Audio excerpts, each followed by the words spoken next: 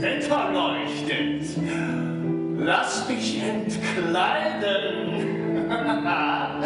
Ich würde dich Eva nennen. Eva, Eva, ich glaube, du hast noch nie geliebt. Es klingt verrückt, ich weiß es. Es klingt wahnsinnig, aber...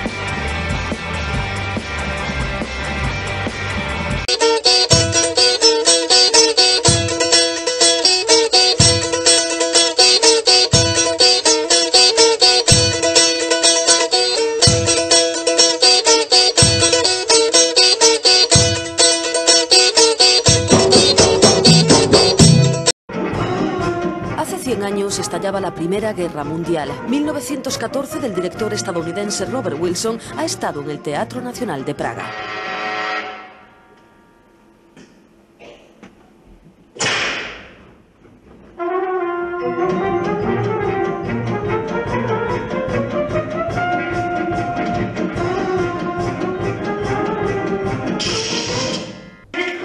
El buen soldado Sveik de Jaroslav Hasek y Los últimos días de la humanidad de Karl Kraus han servido a Robert Wilson como fuente de inspiración para esta obra satírica y antibelicista cuya trama abarca desde el año del inicio de la guerra hasta sus consecuencias hoy en día. Para esta obra Wilson ha trabajado mucho la comunicación visual utilizando sobre todo el lenguaje corporal y los sonidos.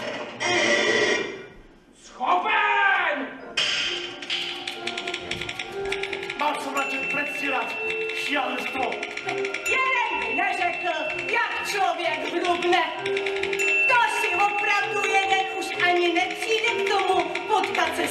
1914 en Praga inauguró una serie de eventos titulada Zonas de Conflicto, que ha sido organizada por la Unión de Teatros de Europa. El israelí Ilan Ronen preside esta unión.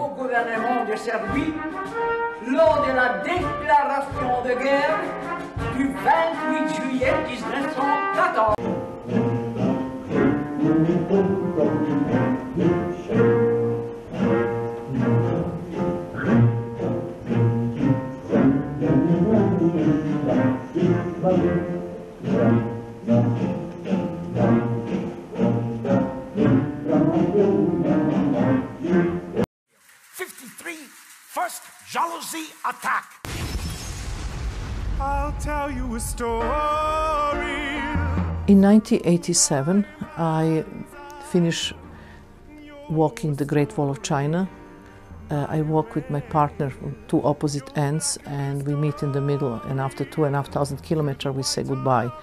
And this was end of relationship and end of my love story with this guy.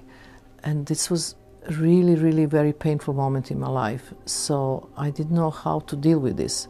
And the only solution for me was if I stage my life and make some kind of biographical tale, then I will have the right distance from the pain. And now I'm in this point of the sixth biography, which I asked Bob Wilson to do it.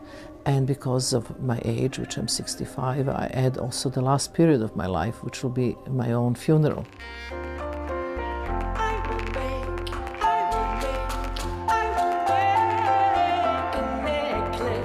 To work with Bob, it was great because he's very precise. He talks in terms of keeping the tension on stage. He doesn't like anything natural or relaxed. He likes everything heightened. He likes everything created, thought out, with a point of view. He's very good at some of these stories of Marina's are very horrible, but he always sort of flips them and finds the humor in them. The car on her face. One of the conditions of this work was that I give him all my material, including private letters, stories from my childhood, also my work, unconditionally, so he can mix them without me, giving any restrictions. Towards my destiny. You really get the sense when you go through her biography that this was a survival mechanism, almost.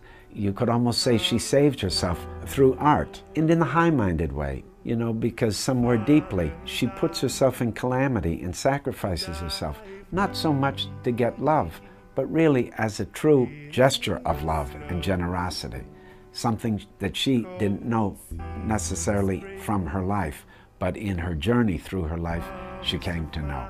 And for that, that's the poetry of the piece. That's the emotional core of the piece.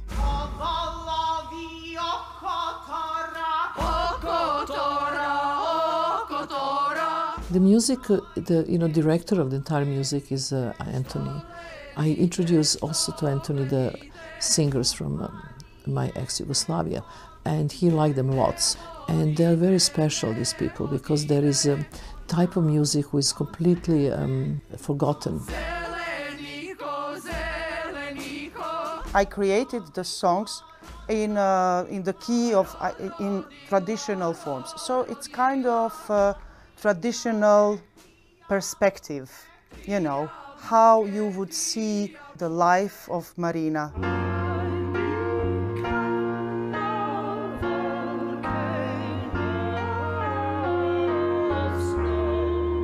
This is Bob Wilson's Life and Death of Marina Abramović. This is his vision, and I think that he made that this piece is really universal. It's not about me anymore. It's just my name is used as a code. It's about the life and death of anybody else in audience coming to see it. It's about truth.